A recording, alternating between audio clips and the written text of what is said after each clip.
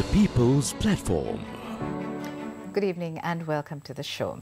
It is often said that bribery and corruption is deeply entrenched in the Sri Lankan societal fabric. Now, post-Aragalaya, post-declaring bankruptcy, there was a demand for more conscionable governance. There were the IMF proposed reforms, civil society-backed reforms, one of the key aspects of which was the implementation of the Anti-Corruption Act. Our topic tonight is charting the anti-corruption landscape. I'm pleased to welcome to the studio Piumi Madushani. She functions as Program Manager, Political Sector, Transparency International, Sri Lanka. Good evening and welcome to the show, Piumi. Good evening, Sonali. Piumi, when we talk about implementing this Anti-Corruption Act in Sri Lanka, we have to directly tie it to the Commission to investigate allegations of bribery or corruption. The Bribery Commission has been given a significant amount of power under this new act, which is great. How must they ensure that they utilize this power to ensure that issues of grand corruption are brought before it?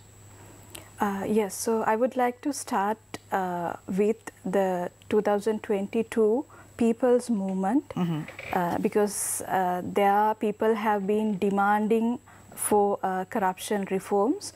When People's Movement occurred, it was because Sri Lanka had hit the biggest economic crisis in the history. For the first time in the history, Sri Lanka had defaulted its debt, and people were suffering and they were unable to fulfill their basic needs. I think there was a clear understanding among people that corruption was one of the main root causes for this issue, and there were clear demands from the citizens to address the issue of corruption through various means such as asset recovery, clean politics, as well as good governance, and also to have more transparent and accountable governance. So to recover from this, what experts, civil society as well as international donor organizations such as IMF have been recommending governance reforms. And if you have a look at the IMF tracker, the Sri Lankan government has made progress up to around 46%. But the real question is whether there is enough political will to sustain these changes. And under these reforms, implementation of the new Anti-Corruption Act comes. So we now have a new anti-corruption law which repeal and replaces the previous Bribery Act, the Commissions Act, as well as the law on asset declarations. So with the new Anti-Corruption Act, the Bribery Commission gets more powers and functions to address the issue of corruption. But the question is whether this will be limited to paper or whether this will be implemented successfully. How must the Bribery Commission ensure that it adequately utilizes this enhanced power that it has now got under the new Anti-Corruption Act?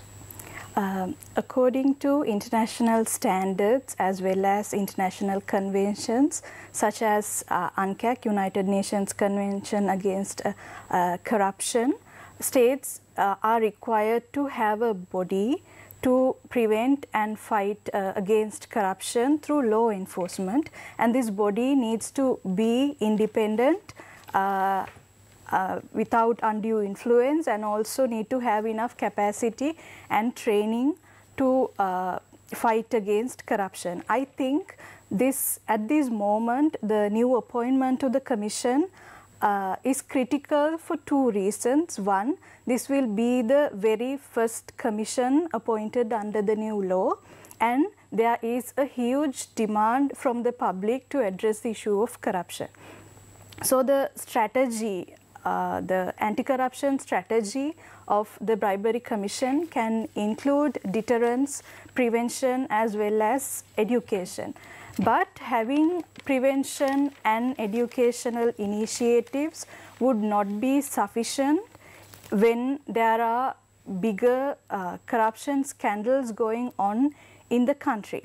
So they need to respond to those as well. In order to gain public trust, the Bribery Commission needs to act fast and also respond to grand corruption issues going on in the country, and in that way it's part of accountability, and in that way they can gain public trust and partner with public to report and complain on corruption as well.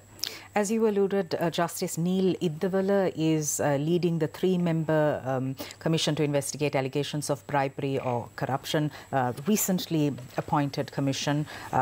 Lots of expectations by the public. How must the Bribery Commission now gain public trust? Because the public are a key stakeholder in the anti-corruption framework. Of course.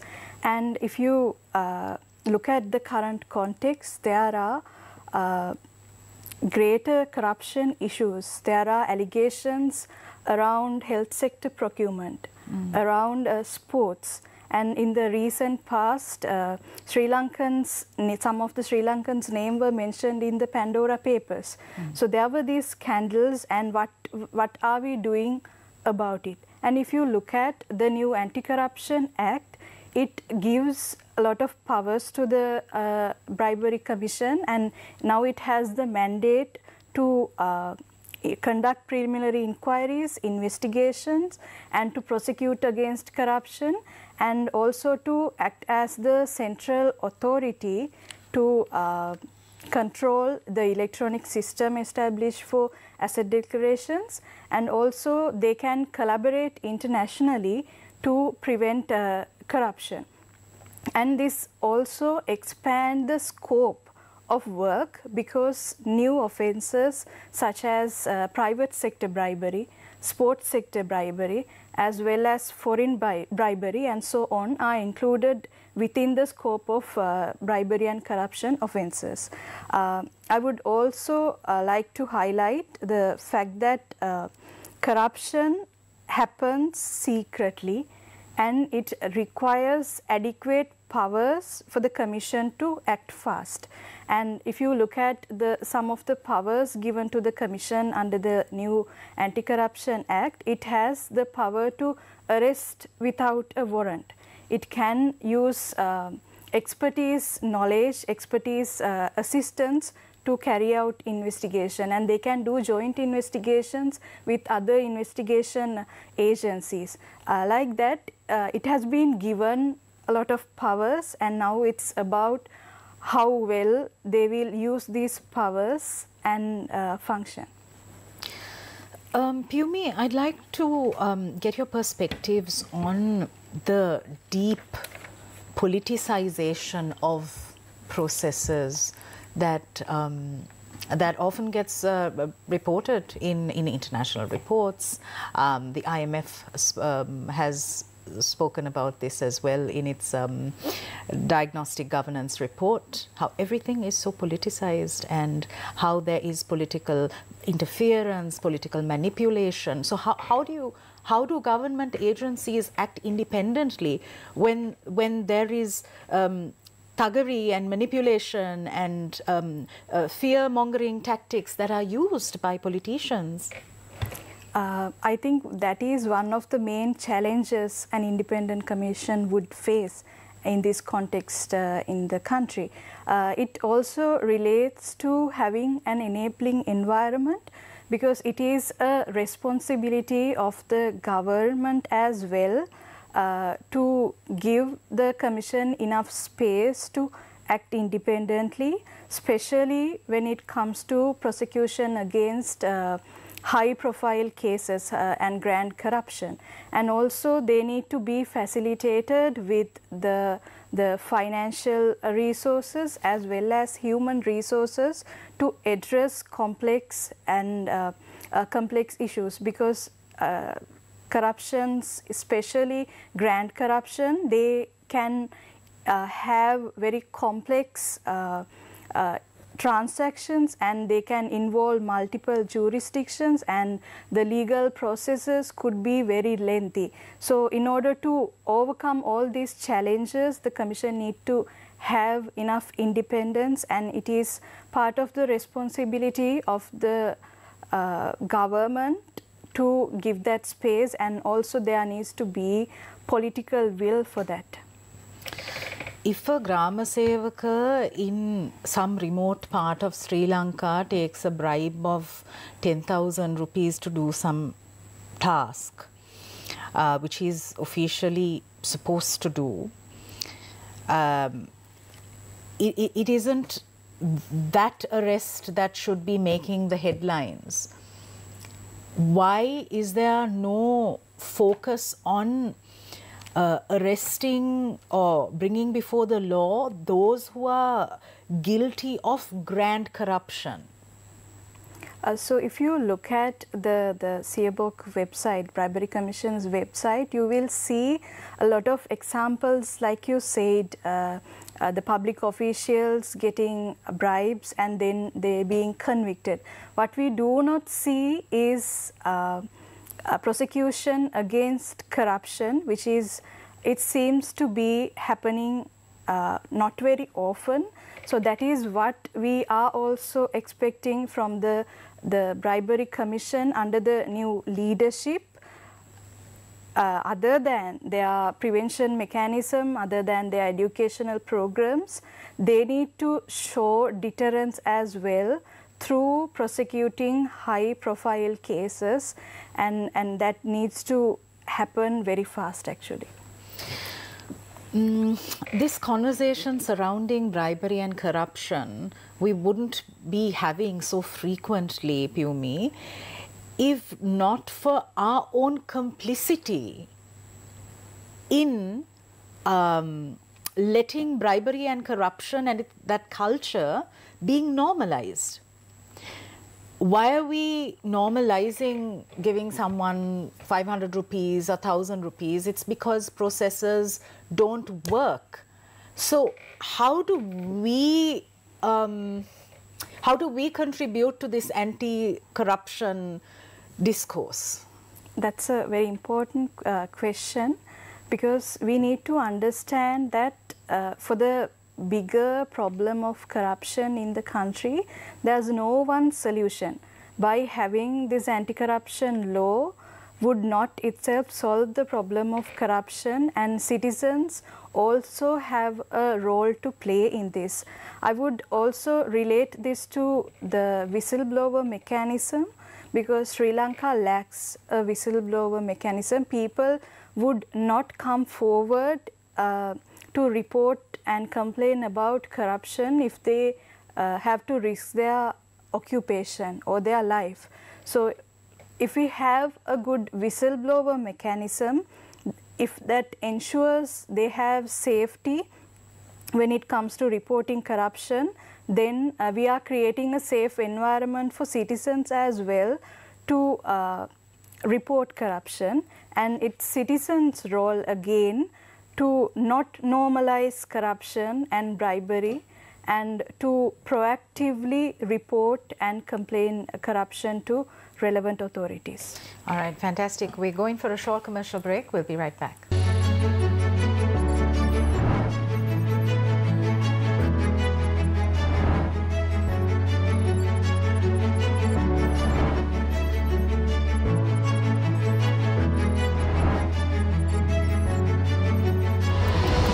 The People's Platform. නව වසරක්, නව නායකත්වයක්, නව ජයග්‍රාහී ගමනක්. ශ්‍රී ලංකා සිම්බාබ්වේ එක්දින සහ T20 cricket තරගාවලිය. ජනවාරි 6 වෙනිදා සිට 18 වෙනිදා දක්වා පිටිය වටකොට නැගෙන ජයගොස සජීවීව විඳින්න. TV1 නාලිකාව සමග රැඳෙන්න.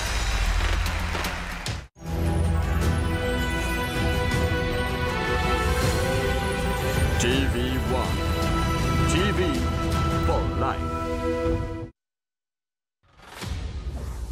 Supreme Court declares presidential pardon for Duminda Silva. as unlawful.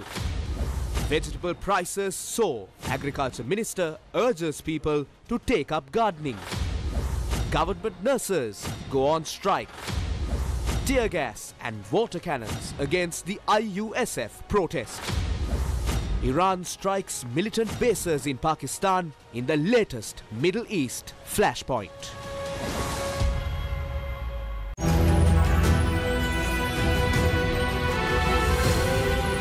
TV1. TV for life. So these are the three industries that, very interestingly, the industries that brings in dollars to this country, right? The tea, the garment and the migrant workers. There was a time when the plantation child was seen as a child who was groomed to be a domestic worker. But then things have really changed. When one domestic worker migrates, I think an employer pays to almost 800,000 to 1 million rupees for one domestic worker. Not only participation, becoming politician, but also exercising your voting rights as a citizen of the country. Creating public awareness is one of the important things that could happen. And then the workers need to be organized, and then facilities given for them to sort of organize themselves and demand for their rights. Face the Nation, Wednesday nights at 9:30 on TV1. If the people of this country still opt to vote for the Rajapaksas and the SLPP, then we have very, very little hope. Sri Lanka has a unique position of being the absolute last in the world in terms of revenue to GDP. You need to get rid of corruption, then only we can think about at least some rationale in the development of a country. As a party, we are planning to organize a lot of protest campaign and some meetings and demonstrations, all kind of things from January. When the purchasing power, what we call the aggregate demand, goes down, it will have a negative impact in the economy as well. Face to Face, Newsfirst political talk show, Monday to Friday at 8 p.m. on TV1.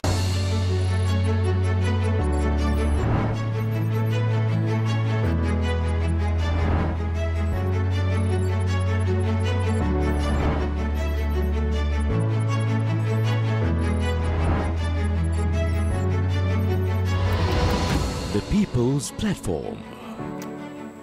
Welcome back. Charting the anti-corruption landscape in Sri Lanka is our topic of discussion tonight.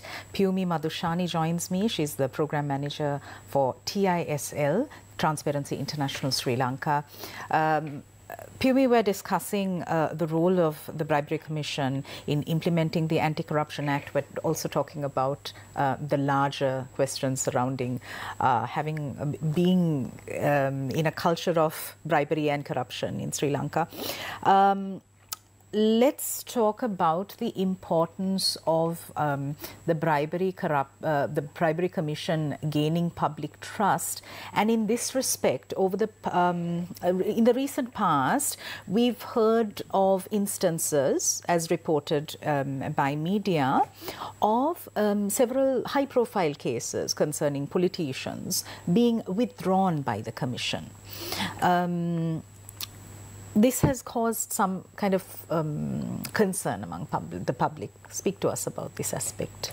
Yes, so if you look at the past records in 2021, out of the 69 cases filed by the Bribery Commission, 42 of them have been withdrawn.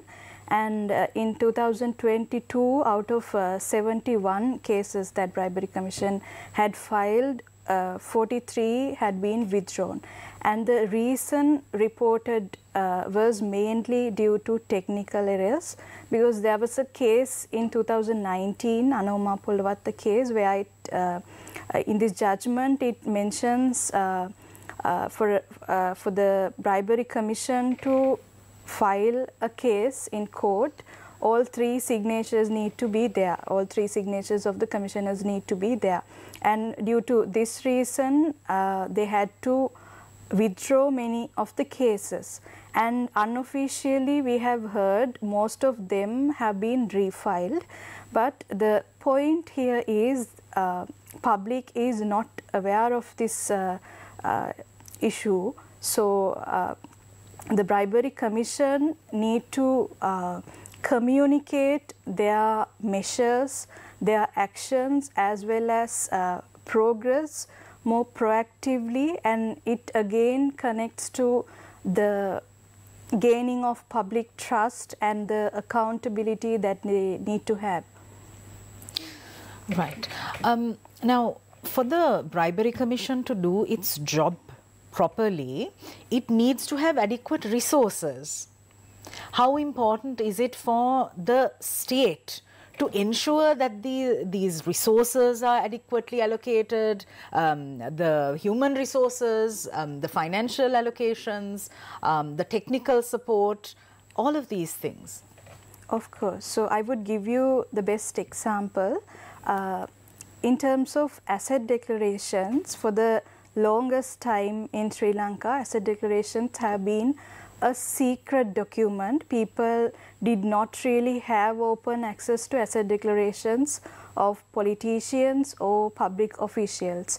And with the new anti-corruption law, people can have access to a redacted version of the anti-corruption of the asset declarations through an electronic system established by the government, and Bribery Commission will be the central authority for this. So this is a big system because the number of public officials and politicians that need to submit asset declarations have been expanded. So they will be getting asset declarations from all over the country, and by that time the system need to be in place, which is a complex one, which requires a lot of financial obligations as well. So that is one of the means. Asset declarations is one of the means that people can get to know whether their representatives are illicitly enriching. So having access to asset declarations, especially before elections if they are coming, is really important, and this system need to be placed in place soon. So likewise, financial needs are there, as well as human resources needs are there, and those need to be addressed by the government as well. My final question to you, Piumi, is perhaps if a person watching this thinks to themselves, why should I care about whether the Bribery Commission is doing their job? What's it to me? How am I impacted? What's the response you have for them? Bribery Commission has the sole mandate to fight against corruption and prevent corruption through law enforcement. And you know, people lack trust on law enforcement. They lack trust in the justice system, could be due to delays. So there's a real need for the Bribery Commission to address these concerns. And as citizens, we also have a role to play in the implementation process, especially to not be silent when corruption is happening, and to report corruption to these kind of authorities, and also to follow up and monitor on the implementation of the anti-corruption law, because pressure always needs to be there from the citizens' end as well, and it has a good impact on the implementation process overall. All right, fantastic. Piumi Madushani, Program Manager, TISL, thank you for joining us. Thank you for having me today. Thank you for watching us. We'll see you again tomorrow. Good night.